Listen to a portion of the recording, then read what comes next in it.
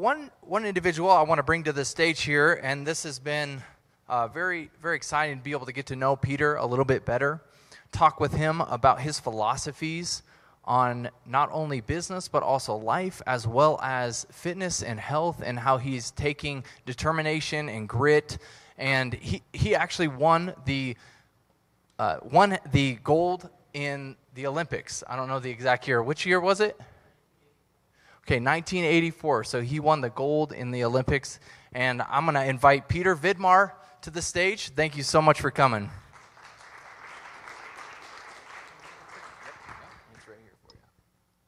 Well, thanks. Hey, it's great to be here. This will be a little departure from most of your events or conversations that we were just talking about the Olympics. And as you know, the games are most likely coming back to Salt Lake City in 2034. I'm good friends with Fraser Bullock, the CEO of the effort to bring the games back to the games. I meet with him frequently. He's a great guy, and he's hoping for 2034. 2030 is the other option. The problem is that L.A., where I come from originally, is the host of the 2028 Summer Olympic Games. And all the marketing agreements are tied up until December of 2028. That would only give Salt Lake City less than 2 years to secure all their marketing deals and such to support the efforts for the games in 2030. So now they've got a few cities that are jumping in to try to get the games to their cities, so that way Salt Lake City can have the games in 2034. It'll be hugely successful. Did any of you go to the games in 2002? Okay, I've been to 10 Olympic Games. I only competed in one of them, but I worked as a journalist or a spokesman for different companies at 10 different Olympic Games. And so I'm just the old short guy with the pointed chin standing up here now, because I competed a long time ago. So I thought the best thing that I could do is to give you a little bit of an introduction to me by showing you a video of the glory days. But I have to set this up for a second. And before I do so, I was a few years ago, well, many years ago, I was up in my attic, and I found in the attic a box of VHS videotapes. That's how old I am. And I pulled a tape out, and on the spine it said Olympic Apparatus Finals. And I realized that this was the tape that my father had recorded on his video cassette recorder from the live broadcast of the '84 Olympic Games.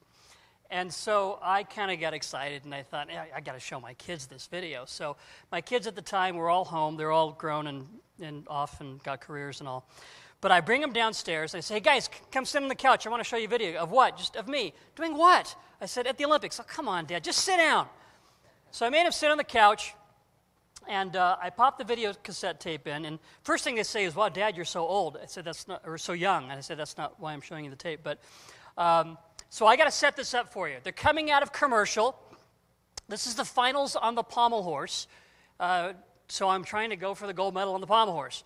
And we had won the team gold medal a few days earlier. It was the first time since 1904 Olympic Games.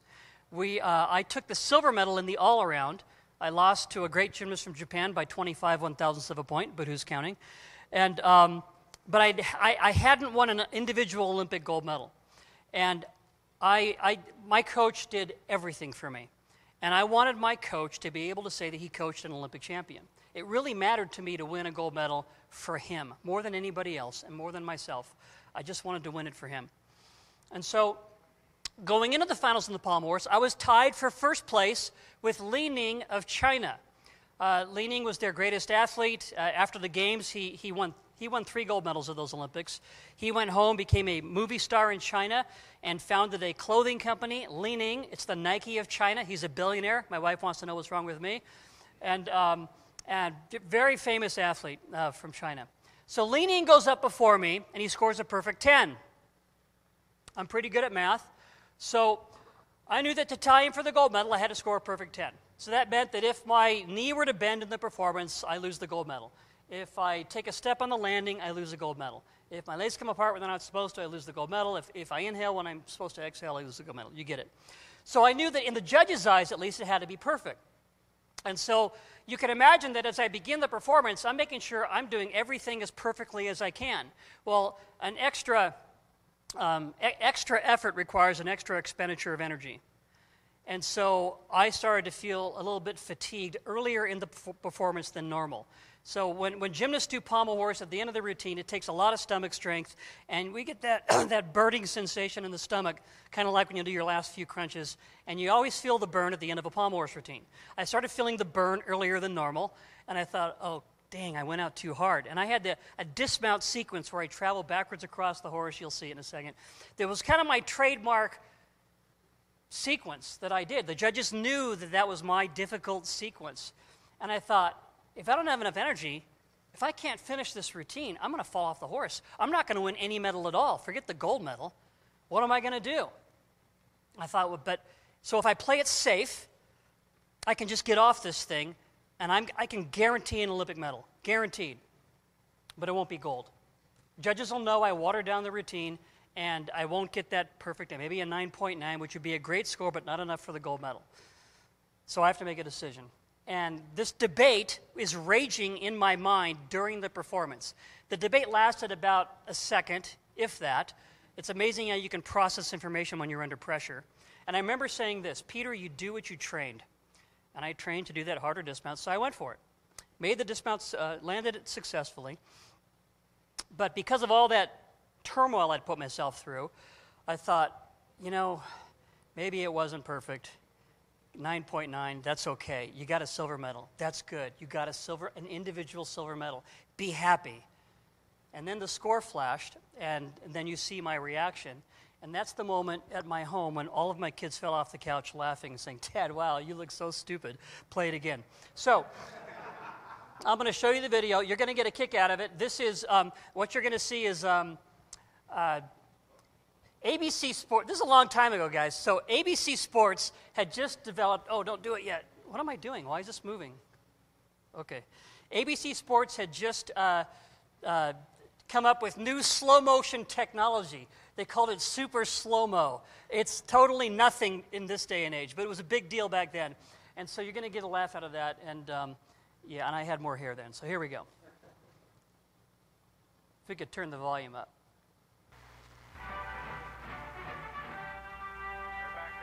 Pavilion, and the only man with a chance to tie Li Ning for this gold medal, Peter Vidmar. Pressure needing a 10 going into this piece of apparatus, the most difficult in men's gymnastics. He's got to be clean here, and so far he is very clean. There's his flare work. Again, up through a handstands. Can't hesitate or stop on this event. Scissor work. So far, so good. Back 4 down. And he traveled reverse travel on the horse up to a handstand on his dismount. He might just do it.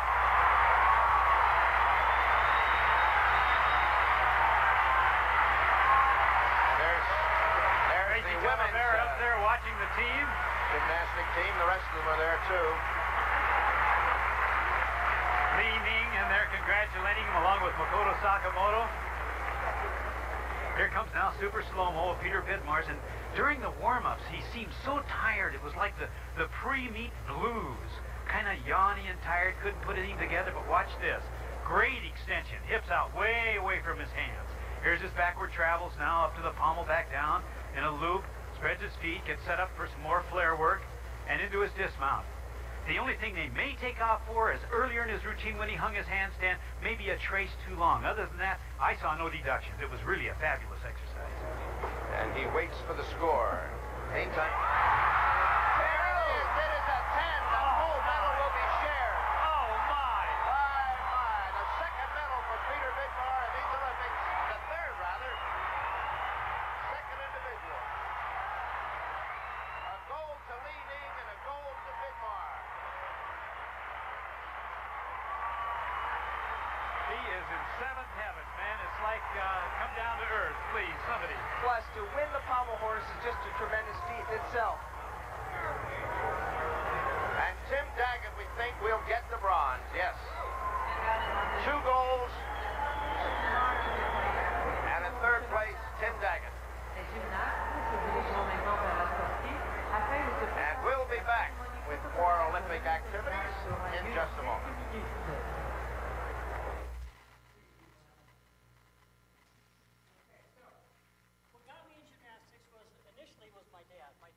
My dad used to win at a muscle beach by the Santa Monica Pier.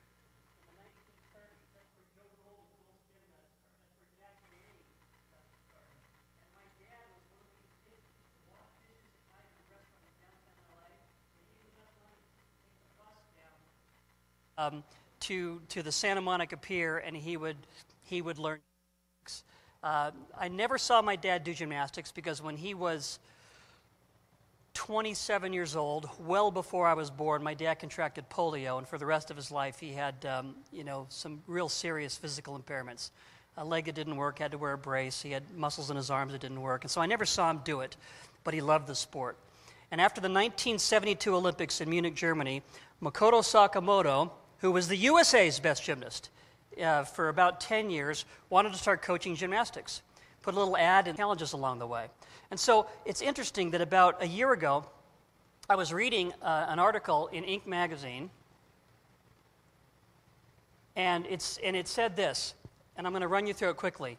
Research finds that people with this mindset, and I'll explain it to you, are surprisingly more successful and less stressed. The research found that people who balance optimistic action with thoughtful pragmatism, they're realistic, and who imagine potential setbacks are more successful. They're less stressed, and they outperform their peers with this future-minded thinking. And they called this prospection in the article. It's the innate human ability to think about the future and envision what's possible. That's probably what makes you want to be entrepreneurs, right? What can I do? What can I grow? What can I build? Those in high future-minded leadership reported 34% less stress and 35% less depression than their peers. Future-minded leaders are to plan more and account for more contingencies, but the payoff can be significant. And I think this is important. Accounting for contingencies. I think it's really important to learn that life doesn't always go according to plan. Most people have significant room for improvement. One way to improve it is to collaborate with others versus working alone or being narrowly focused. That's one of the reasons why you meet at a conference like this, why I appreciate Nathan putting this on. Because the interaction that you have here can have an impact on your future as you collaborate with others, as you get feedback from others, as you share insights, which you'll be doing in the next 2 days. But we don't exactly know how things are going to work out. And I've learned from my coach that we're going to fail. And it's okay to fail so long as I learn from those mistakes. Yet these learning moments can sometimes be very painful experiences. I was competing once in the World Gymnastics Championships in Budapest, Hungary, about 6 months before those '84 Olympic Games. And going into the horizontal bar finals, I was in second place, ahead of all the Chinese and all the Russian gymnasts. There was one gymnast from Japan ahead of me. What got me into the finals was a very difficult combination of skills. It's hard to describe to you, but it's one where bear with me guys, where I swing around the bar, I let go of the bar, I fly straight up over the bar, do a half turn, straddle my legs, come back down, catch the bar, I immediately let go again, do a backflip with a half turn in the pike position, come back down, and catch the bar again. Trust me, it's hard. I made it in the preliminary round of competition. I got a great score. In the warm-up session before the finals, where I'm supposed to go for the gold medal on high bar, all of a sudden I can't do this combination of skills successfully. I don't know why. I just didn't feel it. Start to worry, start to panic. I looked at my coach and I said, hey, you got to help me. I got 15 minutes till this competition starts and I can't do this skill right.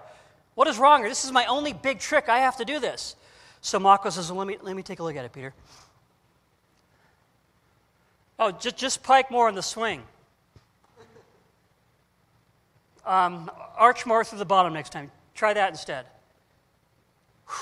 Let go of the bar a little bit later. All these wonderful, valid coaching tips. Till I got the ultimate coaching, teaching, and leadership wisdom. We've all heard it before. Maybe dished it out. Well, just do it right. And for a moment I thought, forget it. I'm not going to do it at all. I'm going to leave it out. So what? I won't get the extra points I need, but I can still score a 9.8, which should be enough to put me on the victory stand, which was the goal in the first place.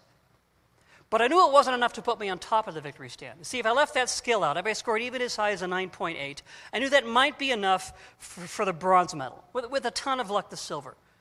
But realistically, I'm not going to win the gold medal without doing that skill. Because other guys in the finals are taking some chances, doing some really big tricks. At least one of them will be successful with his big skill, and he's going to end up on top. And as soon as I realized that, I thought, wait a second, this could be the only chance I ever have in my life to become a world champion at anything. and I'm going to play it safe and guarantee that I don't become one. Might as well fall off trying. So I looked at my coach and I said, I'm going to go for it. He said, okay, let's do it. So I really focused on what I had to do. Now, the guy that was in first place blew it, made a mistake.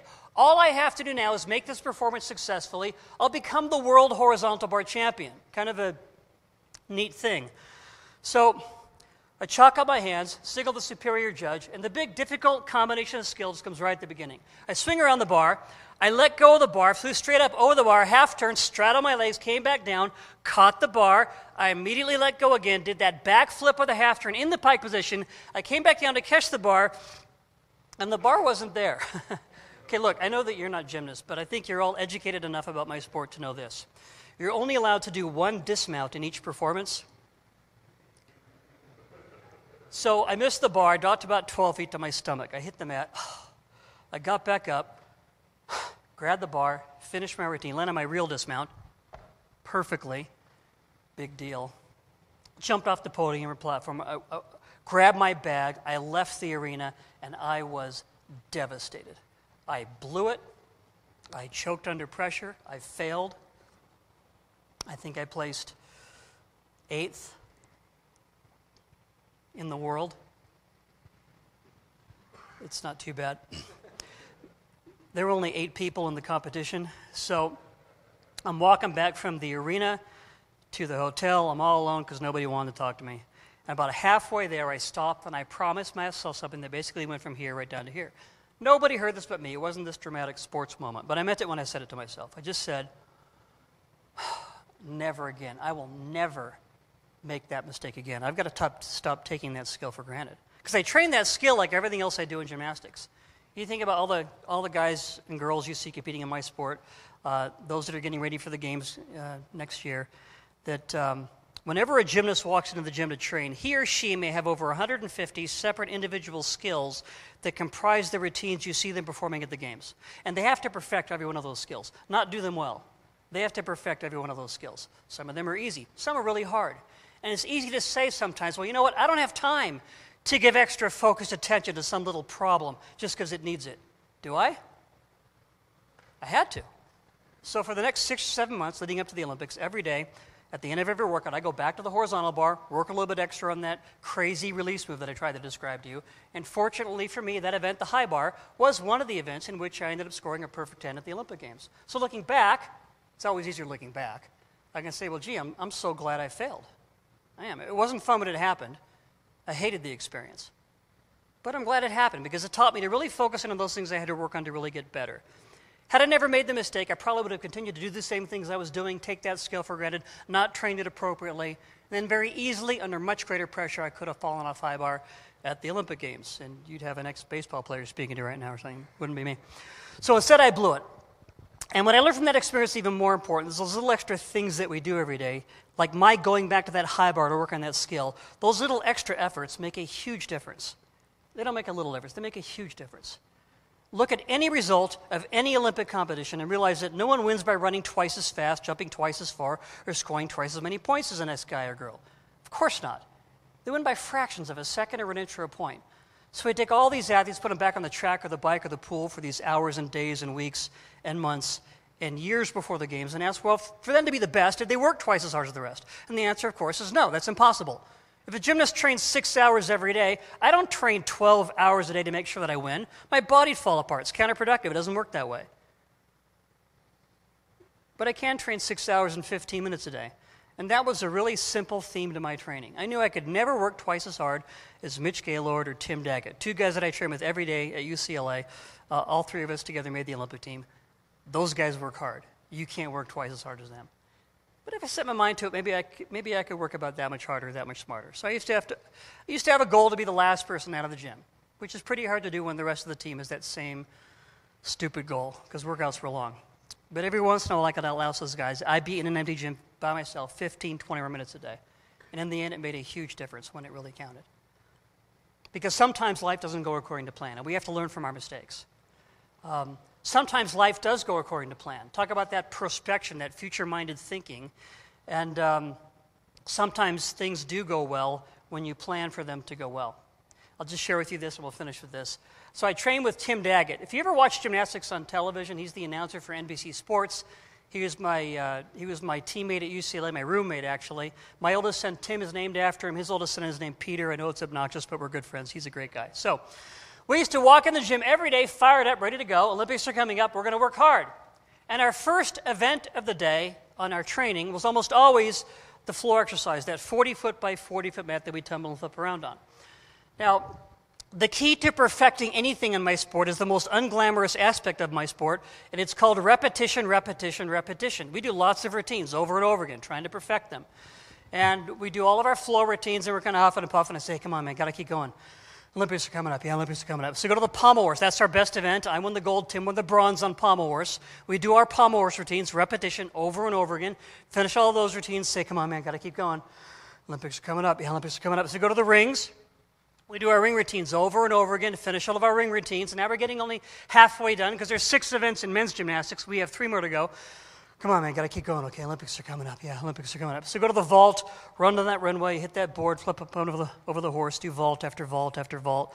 Finish all of our vaults. Say, come on, man, got to keep going. Okay, Olympics are soon. Try to stay excited. Go to the parallel bars. Do our parallel bar routines over and over again.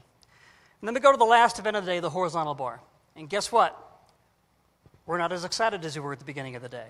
I mean, chances are we've been in the gym now for 6 hours easily. And yet the last performance of the day on the horizontal bar is just as important as the first one of the day on the floor exercise. They're both worth 10 points. No more, no less. How we feel about it's irrelevant. I got to get excited about what I do and be good at it, especially now when I don't want to. So at this point, we kind of have to put some pressure on. So many times I'd look at Tim or he'd look at me and we did this. I'm not kidding. We did this a lot. This is an empty gym. There's 3 or 4 of us left. I'd say, hey, Tim, why are we here? What are we doing this for, huh? What's the goal? And we identify it. Say, okay, I don't care how you feel. Is that still worth working for right now? Is it still worth it? And if we had a clear picture of that goal, the answer for us is always, yeah, it's still worth it. Make us focus about that much more. Okay, quickly, for those of us that are baseball fans, what would a baseball player say is worth working for under all circumstances? Aside from free agency and contract negotiating, what is the ultimate baseball experience, game time experience? What would it be? Doing what in the World Series? Winning how? Grand Slam when? Yeah, we all know what it is, right? It's the final game of the series, tied at 3 games apiece, bottom of the 9th inning, down by 3 runs, bases are loaded, 2 outs, full count, and then you knock that ball out of the park. That to me is the ultimate baseball experience, unless you're the pitcher. Anyways, you take any baseball player from age 3 to 53, and if with some sort of a magic wand, you could promise him that experience. Bing, that's going to happen to you, but only if you really work hard right now. Will he really work hard right now? Well, of course. You know, it's absurd. It's ridiculous to think you could ever promise someone something like that, because you can't. But if you could, wouldn't they figure out a way to get the job done, no matter how they felt?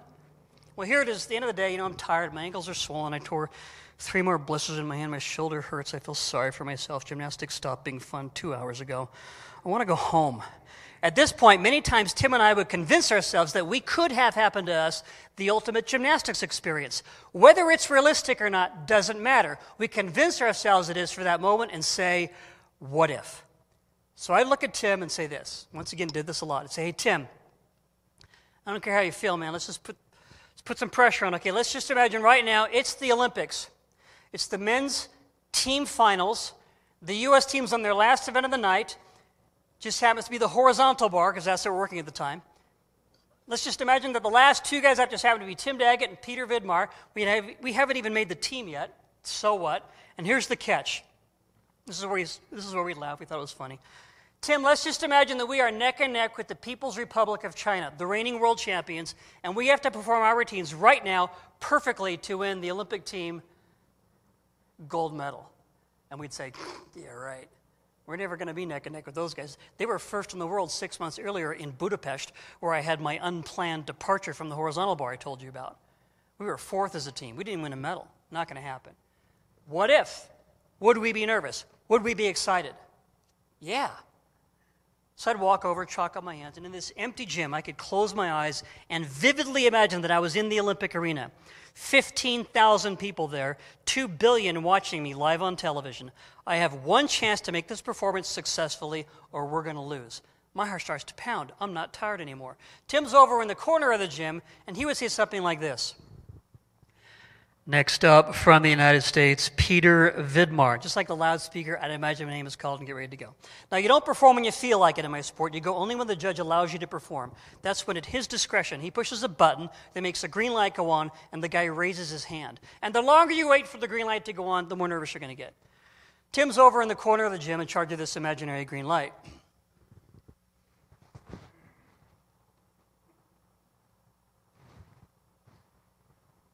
And after a long time of waiting and saying and doing nothing, trying to throw me off guard, finally he just shot out, green light, because he never really had a green light in the gym. He just had to imagine it. I'd imagine the green light goes on. Look at my coach. Imagine my coach is the Olympic superior judge. He would raise his hand. I'd raise my hand right back, turn, face that bar, grab that bar, and begin my routine. Now, if I fell off the bar there, if I made a mistake there, that ruined my day. I was miserable. Why? Because I placed importance in what I was doing. I didn't say, which I easily could have said at the end of a long, tiring day, I didn't say, so what, Peter, you fell off the high bar. Who cares? It's a workout. No one's watching. Big deal. It's just another day. Just go home. Go home. Just work hard tomorrow. Just work twice as hard tomorrow. It doesn't matter. No, it mattered. Felt like I lost the whole competition. Felt like somebody from NBC Sports is going to walk up to me and say, well, Peter, you just lost the Olympic Games for your whole country. How do you feel? I'm going to Disneyland. But if I made my routine successfully, I felt fantastic. I'd land my dismount, get all fired up. Yes, I'd drive home every day after a workout like that and say, wow, man, I just won the Olympics. That was awesome. I'm going to do it again tomorrow. Got me excited. We did that for practice because we knew realistically it's not going to happen, but it's good practice. It taught us to focus, to be diligent at something when we didn't feel like it. Most important time to put forth effort. That's when we learn the most about ourselves. Well, the funny thing happened on July 31st, 1984, and I'll finish with this. It was the Olympic Games. It was the men's gymnastics team finals. The U.S. team was on their last event of the night. Just happened to be the horizontal bar. The last two guys up just happened to be Tim Daggett and Peter Vidmar, and here's the catch, and all of a sudden we weren't laughing because it really wasn't funny anymore. We were neck and neck with the People's Republic of China, the reigning world champions, and we had to perform our routines perfectly to win the Olympic team gold medal. Well, it's different now, but when I competed, there were 6 gymnasts per team. Only 5 scores count on each event. So if one guy makes a mistake, that's okay. You throw out the low score, you count the 5 best scores. Follow me? Wouldn't that be great in accounting? Our first guy up, Scott Johnson, was the unheralded hero of our team as our leadoff man got us off to a great start by getting great scores at the beginning from which the rest of the team scores can build.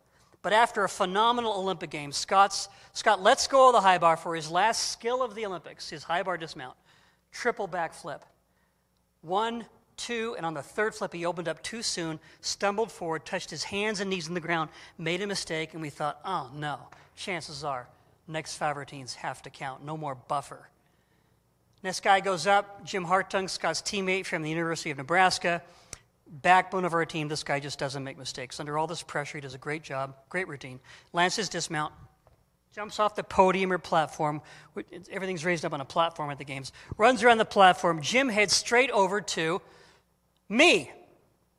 I have no idea why he singled me out, but he runs over to me. He's huffing and puffing. He's shouting above the crowd noise, taking off those leather handguards. He says, hey, Pete, don't worry about it, man. It's not that bad out there, okay? Just relax. Just enjoy yourself. Just have a good time. Yeah, he was happy because he was done. Olympics were over for Jim. He scored a 9.8. Bart Connor goes up next, 6 months after having surgery to repair a ruptured bicep tendon and having 40 bone chips taken out of his elbow. Bart scores a 9.9, and 4 days later wins the gold medal on parallel bars. Amazing. Mitch Gaylor goes up after Bart. There's a crazy skill he invented called the Gaylor flip, catches the bar, 9.95. Tim Daggett goes up after Mitch. Couple of skills he invented. His dismount was a double layout with a full twist on the second flip, which basically means that you don't see the ground until it hits you. He lands perfectly, and he scores. Perfect 10. And it was my turn. I told you 5 out of 6 scores count, didn't I? How many guys just performed? 5. Well, let's just take a peek at the first 5 scores and add them up, including Scott's for a team with that little mistake. Add them all up. Guess what? We just won the Olympic team gold medal. Forget me. We just won the gold medal. See, Scott's mistake wasn't really that bad. The other 4 scores were so high, they helped to offset Scott's mistake. Add them all up. That meant that even if the last 2 guys from China, Li Ning and Tong Fei, their 2 best guys, if they score perfect 10s in their last event, the floor exercise, it's not going to be good enough. So with Tim's perfect 10, we had just secured the USA's first Olympic team gymnastics gold medal, male or female, since the 1904 Olympic Games in St. Louis. That's when wooden club juggling, shot put, and long jump were 3 of the gymnastics events. And I'm not kidding. You can look it up. It's changed since then. But because it's locked up, this means that Peter Vidmar can fall off the high bar 58 times. We're still going to win the gold medal. And all of my teammates behind me, below the podium, all of them are done and happy, celebrating. But none of them, none of the coaches, and no other human being told me that we had just won. So I walk up there still thinking, oh, this is it, Pete. You don't make this, we're going to lose. Now, let me paint the picture for you. The crowd's cheering wildly. Tim did a phenomenal job. They haven't given him his score yet. I can't go till he gets a score and I get the green light. So I'm pacing back and forth thinking, oh, I got to make this routine. Oh, what are they so excited about? All of a sudden, Tim scores a 10 and the crowd goes nuts. I look at Tim's perfect 10 and I said, yay, Tim. And then the green light went on. Right before the green light goes on, I look at my coach, Makoto Sakamoto, a guy I've been in the gym with for 12 years. We train 4 to 6 hours a day, 6 days a week. My last 10 years training with my coach, aside from taking Sundays off, I think I maybe took another 10 days off total in 10 years. I had Christmas Day off every year. Actually, no, my coach gave me 3 days off for a honeymoon. He's a great guy. But he really is a great guy. He made tremendous personal sacrifices for me, and it's really too bad the coaches don't get medals too, because they deserve them. He's there on the floor as the USA assistant coach. He looks up at me and he gives me a smile. I look down and give him a smile right back. And then he says one thing. They went from here right down to here. He said, okay, Pete, let's go, all right? You know what to do. You've done this 1,000 times, just like the end of every day back at the gym. Let's just do this one more time, and let's go home. You're ready. That's right. I'm prepared. I didn't wait till it was too late to figure out how to handle a situation like this. I did this every day at the end of every workout. So all of a sudden, instead of standing in this Olympic arena with the 15,000 people there and the 2 billion on television, in my mind, I put myself where? Back at that UCLA gym at the end of a day with maybe 3 people left in the gym. And in my mind, when I raised my head, it signaled the Olympic superior judge, Mr. Karl-Heinz Chalke of East Germany, always a real friendly face.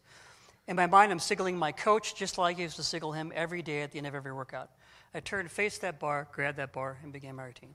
Finished it not quite as easily as I'd like to describe it to you, but I scored a 9.95. That's when we knew for sure, of course, that we'd won the gold medal. Got up on the victory stand for a very emotional medal ceremony. I mentioned at the beginning that I went on to another silver and the all-around gold on the pommel horse. But those individual medals pale in comparison to the emotions I felt up there with my teammates. These are 5 other guys I live a dream with. I was just with 2 of them, with Mitch and with Bart Connor at the International Hall of Fame induction ceremony 2 weekends ago, because Mitch was inducted, and Bart and I were inducted a little while ago. And it was a great little mini reunion for us. We won for a lot of reasons. We learned, most importantly, that practice makes perfect. No, practice makes permanent. And what you practice over and over becomes permanent behavior. So practice correctly. Try to do things right every time. Don't just go through the motions. And when the going gets tough, we have to stop and ask ourselves, why are we here? What are we doing this for? What's the goal? Identify the goal and ask, is it still worth working for even now when I don't feel like working? Everybody works hard when they feel like it. Everybody on this planet does. The best work hard when they don't feel like doing it. And that's the only way that we can separate ourselves, is to put forth the effort when we don't want to do that. And I learned to do that with 5 other great guys. So I appreciate Kicking off this little meeting this evening, I thank you for your time. I wish you the best. I'm sure our paths will cross in other areas. Some of you I've met before at different events and different meetings. I want to thank Nathan for the invitation to be here, and I wish you all the best. Thank you very much.